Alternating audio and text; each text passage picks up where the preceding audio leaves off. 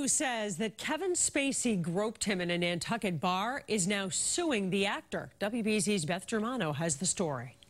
It could just come down to deadlines. The statute of limitations to file a civil suit against actor Kevin Spacey runs out next month, 3 years after his then 18-year-old accuser says the Oscar winner got him drunk and groped him at a Nantucket bar club car in July of 2016.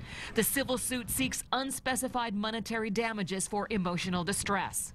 As a result of defendant Kevin Spacey Fowler's explicit sexual behavior and lewd and lascivious conduct with the plaintiff has suffered, and will continue to suffer in the future severe mental distress and emotional injuries.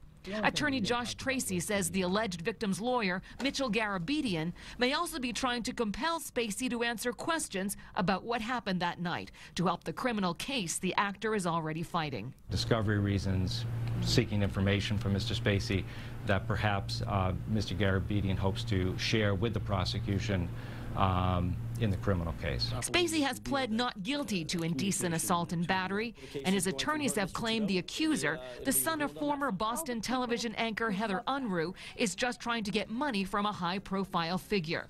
The bar for a civil suit is much lower than the criminal case, where questions have already been raised about a missing cell phone the defense is seeking from the accuser, trying to recover text messages related to the incident. The civil suit also demands a jury trial, which Tracy says in the era of the Me Too movement could be effective. You have a very public figure in Mr. Spacey. There has been a movement afoot to try to redress injuries suffered by people who have been abused by very public people. And the criminal case moves back to court on July 8th when the judge has set a deadline for the missing cell phone to be produced.